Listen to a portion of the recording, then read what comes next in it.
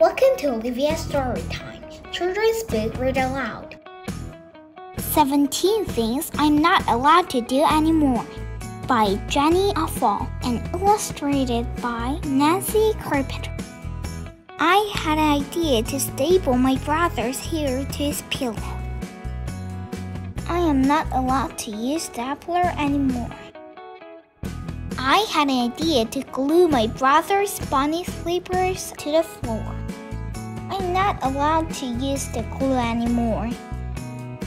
I had an idea to tell my brother he'd soon be eaten by hyenas.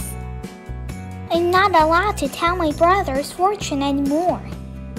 I had an idea to walk backward all the way to school. I am not allowed to walk backward to school anymore. I had an idea to do my George Washington report on beavers instead. I'm not allowed to do reports on beavers anymore.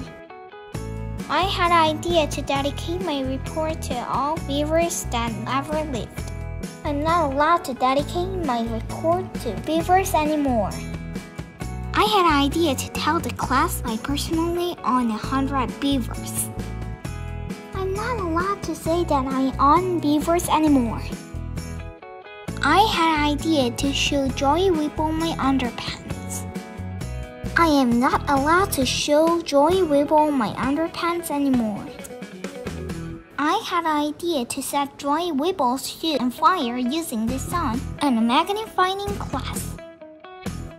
I am not allowed to set Joey Whipple on fire anymore. I had an idea to walk backward all the way home from school.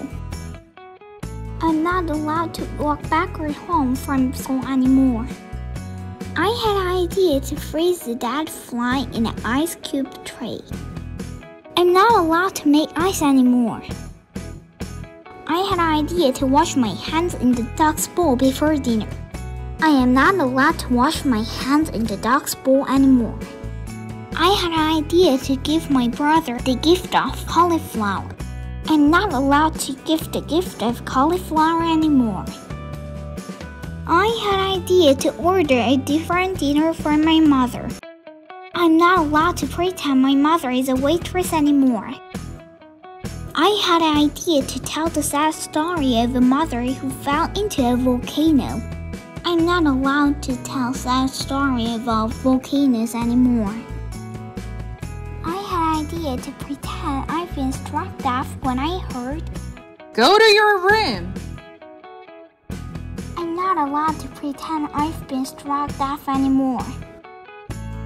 I had an idea that I might run away to live with the kind and happy beavers. I'm not allowed to talk even a little bit about beavers anymore. I had an idea to say the opposite of what I mean to trick everyone. I'm sorry. I'm allowed to say the opposite of what I mean forevermore. We hope you all enjoyed this story. If you like it, please give it a thumbs up and share it. Remember to subscribe. Thank you so much.